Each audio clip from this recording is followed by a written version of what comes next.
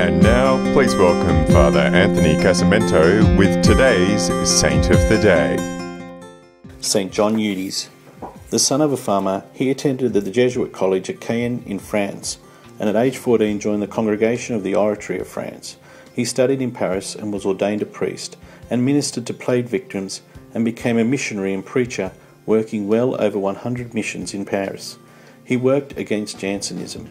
He established seminaries and founded the Congregation of Jesus and Mary Eudes in March 1643 to promote virtuous secular parochial clergy not bound by vows, but dedicated to improving the clergy through seminaries and missions. Due to opposition by Oratarians and Jansenists, he never obtained papal approval for his congregation, and so instead founded the Sisters of Our Lady of Charity, who worked for the welfare of penitent women. He is an author and had liturgical devotion to the Sacred Heart of Jesus and Mary. He was beatified on the 25th of April 1909 and canonized in 1925 by Pope Pius XI. I'm Father Anthony, and that was Saint of the Day. For more episodes, go to cradio.org.au.